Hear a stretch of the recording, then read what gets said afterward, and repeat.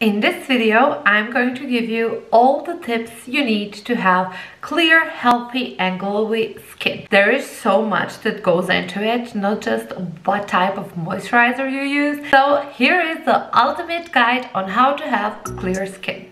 Ain't no drama, we just tryna have a good time. Me and my girl stepping out in the all black. A little bit tin on her feet, don't know how to act. Pulling up to the scene with a top back. Money ain't even a thing cause we got Hi guys, it's Nancy here and welcome back to my channel and a new video. My channel is all about lifestyle, fashion and beauty, so make sure to subscribe down below before we start. And yeah, let's get into my tips on how to have a clear skin. I classified my tips into 3 groups: makeup, skincare, and extra tips I have for you. And let's start with my skincare tips. First of all, be aware of what type of skin you have. Is your skin oily, dry, mixed, or sensitive? This is really important because you don't want to buy wrong products because it can be more damaging to your skin than helpful. And choosing the right products obviously is going to be really good for your skin. Don't choose something because it smells good. The next thing is your age. Make sure to find skincare products that are for your age group. This is really important because you just want to have the right amount of ingredients that you need for your skin, and not too much because it's going to be heavy on your skin and not good, actually damaging, or it's not going to be enough for your skin. My third tip is SPF. We all know we should use SPF during the whole year, not just during summer. This is a habit that I cannot implement in my life, and I don't know why, but it's hard to make it a habit to put on an SPF cream every single day. I don't think I'm the only one who has this problem. So my tip is to make sure to get skincare products or makeup products like foundation with SPF in it, and I will talk more about foundation later in my makeup tips, so stay tuned for that. But SPF is really important and it's like a protection shield for your skin, definitely a must. The next thing I want to mention is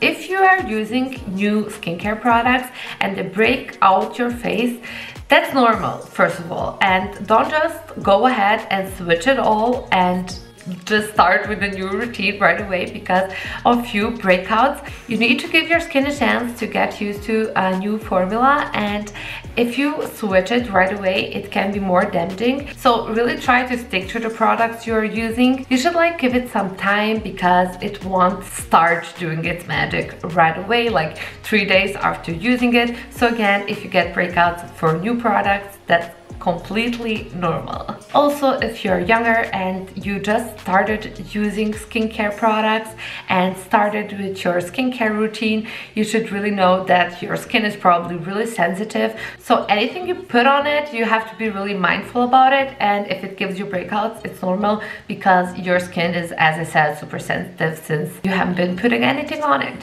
If you have some real issues with your skin, don't just play a doctor and Google the problem and ask your friends about it, because it's your own personal thing. Everybody's skin is different, so you should really consider visiting a dermatologist and getting the right products for your face. The next thing is to know what's in your product. Read that ingredient list. And my advice on this is to choose products with more natural ingredients in them, but be aware of these ingredients. These should not be in your skincare product. Silicons in your moisturizer, big no. Parabens, hormonally active ingredients. Palm oil is often found in moisturizer where, why even?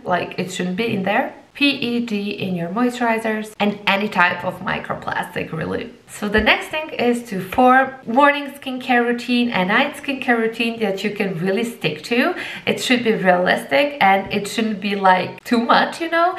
My tip is to go for at least 2 steps, and you can add 4 steps as well. So 2 to 4 steps routine. Must products in my opinion are a cleansing gel and a moisturizer. So these are like a bare minimum, and then you can add some type of serum and an eye cream. Just remember, don't go overboard and use like 3 serums and 2 moisturizers. You don't need that. Keep it simple, and you can exfoliate your face once a week. I wouldn't recommend doing more than once a week, but if you have like really oily skin, you can also do like twice a week, but not more than that, because you can really damage your skin. Face masks are awesome, and my personal favorite are sheet masks. I think they are extremely moisturizing and hydrating, and I like to use my jade roller and roll over the sheet mask. I think that way your skin will absorb more of the product and be even more hydrated. And you can also obviously use any type of face mask, also like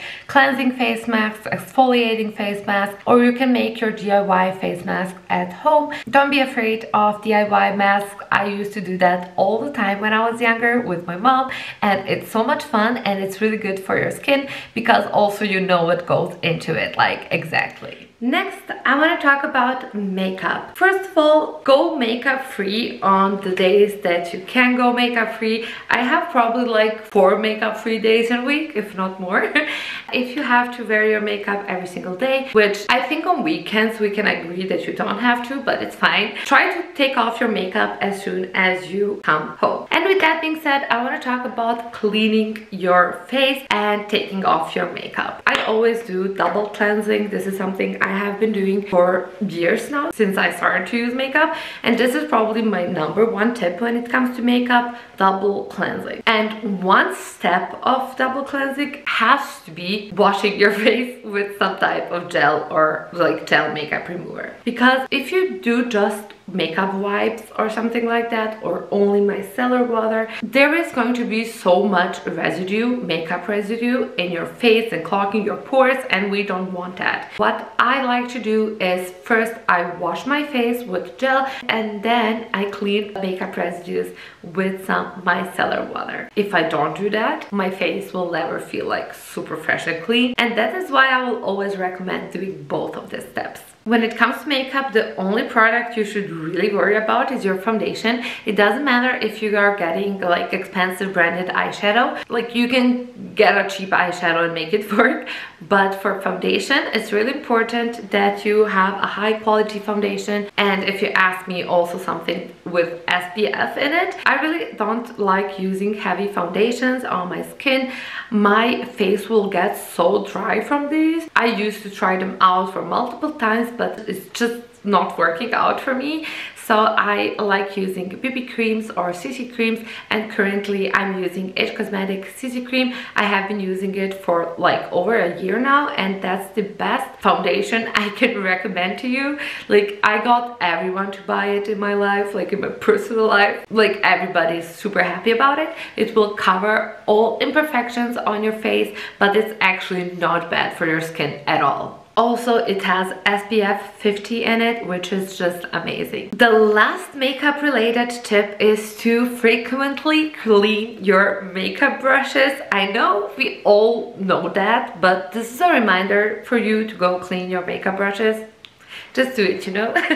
So we came to the third group of tips, and these are all going to be extras that you can do for your skin. First, I want to talk about how beauty comes from within. Really, I know it's annoying, but it's really the truth.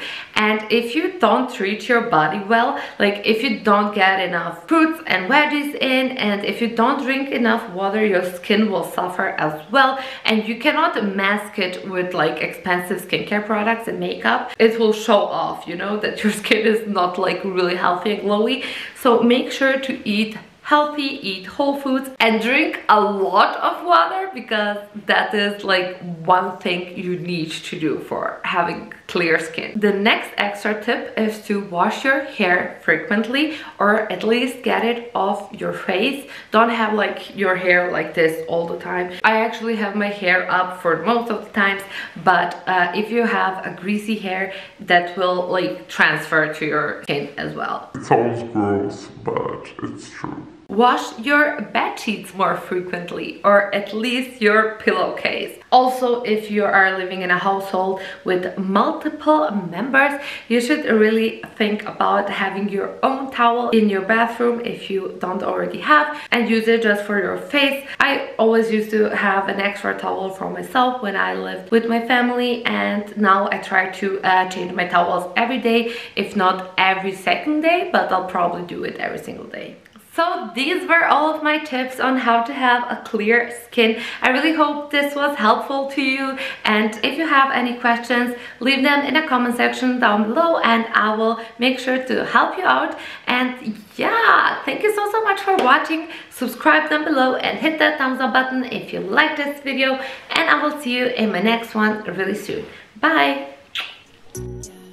Ain't no drama, we just tryna have a good time. Me and my girl stepping out in the all black. A little bit tender.